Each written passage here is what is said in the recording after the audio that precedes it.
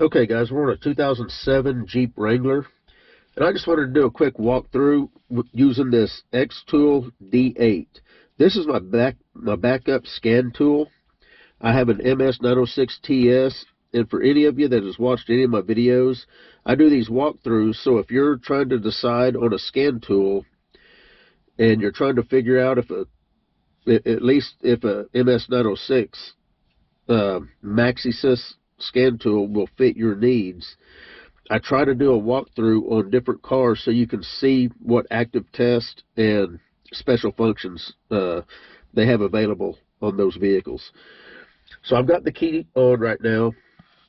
So in this particular tool, I'll just go ahead and show the special function menu. Now this is a different special function menu than what we're going to be getting into. This is the special function menu this is common to any car you hook to as far as the screen and what icons are available here, what buttons are available. Not all these are going to be applicable to what car you have it hooked to. For instance, this car does not have an electronic parking brake. It's actually got a brake handle right here. So this electronic parking brake, obviously that's not going to do anything.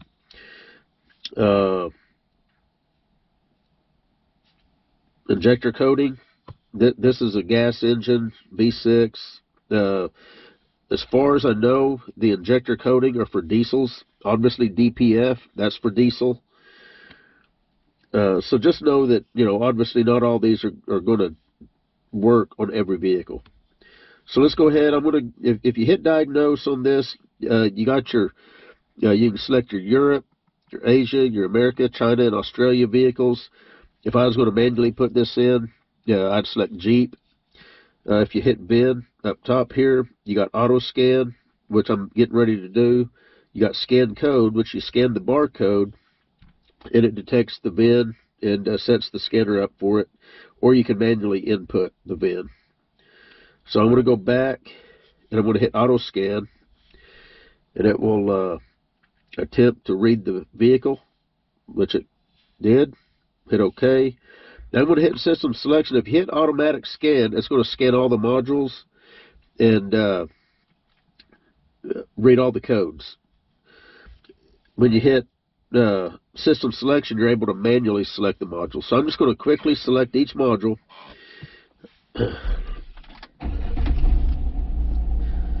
And we're going to concentrate on the actuation test and the special functions of this scan tool. And I'm just going to allow you to read what buttons are available here. So to give you an idea of what kind of actuation tests are available for this vehicle using this scan tool. Okay, now we'll go to special functions.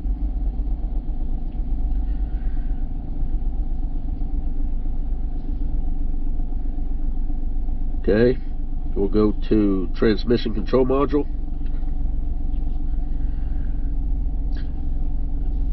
And that's what I thought. So this vehicle, the transmission is controlled by the PCM. So actually that transmission control module shouldn't even be there. This doesn't have a separate transmission control module.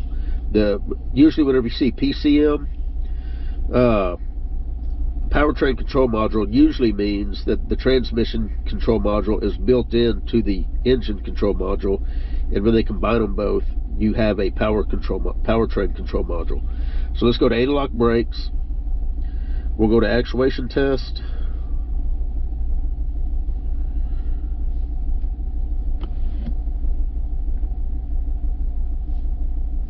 Special functions. Okay, occupant restraint. No special functions or active test for that. Does have read system configuration. Now this doesn't have the automatic sway bar, so it may not pick it up. Yeah. Some vehicles, it will actually, and the reason I said it may not pick it up, what I meant is it's not going to pick it up. But some vehicles, I've noticed with this scan tool, it will go ahead and show you what options are available, even though it doesn't have that particular module. I hope that made sense. For instance, occupant classification. Let's just say that this car didn't have that particular module. It would still list these, and then if I tried to go into, say, live data or read a trouble code, then it would get the invalid, no, it couldn't communicate. But anyway, nonetheless, under the occupant classification, there is no special functions or active test. Steering angle sensor, again, no active functions or special functions. Wireless control, okay, we got special functions here, so we'll go ahead and take a look at that. So if you replace the wireless control module, it looks like you can use this scan tool to configure a new one. PCM replaced, so you can replace the PCM using this scan tool. Erase all ignition keys, of course. Program ignition keys. So that's a little different screen than what we was in whenever we was programming the key for this vehicle in another video. This is all under special functions of the wireless control module. It might actually be wired. Yeah, it says wireless control. I get wireless control module and wireless communication modules mixed up sometimes. So we're going to go to amplifier. I don't know if this has an amplifier, so it may not see anything on it. Yeah. Instrument cluster. Actuation test.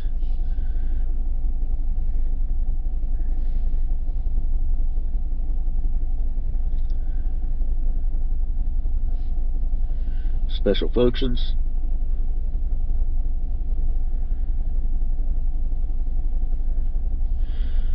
Update measurement unit. This feature allows the user to change the unit of measurement used.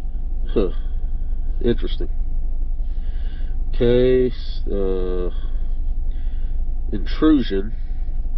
Not sure. I don't think this has got. Yeah. Okay. Radio. No special function or active test. I was looking to see some vehicles, if you swap out radios, you have to be able to reset them. And I don't know. It doesn't look like you'd be able to on this, but you may not have to on this. You might be able to just swap one in, like a salvage yard radio, and it may work. I'm not sure about that on these Jeeps. The central gateway generally has quite a few things. Actuation test. The TIPM, total integrated power module, on these Chryslers and Jeeps, they control a lot of stuff. And they can cause a lot of headache when you're trying to troubleshoot things that's controlled by it. So this has a pretty good selection of things that you can pick from as far as actuation test. So special function, looks like auto door locks, program tire size. Okay, update, wait a minute. Update radio market select and DVD region code. So I think that might actually do it. I'm not sure. If you was to swap out the radio with a salvage yard radio, that may be what you need to go into to get the radio to work. Anyway, that is all I've got on this. This is just a quick walkthrough using the Xtool D8 on a 2007 Jeep Wrangler. This is with Jeep software 8.55, which is the latest software to date. This is November of 21. Anyway, that's about all I got for you guys. You guys take care.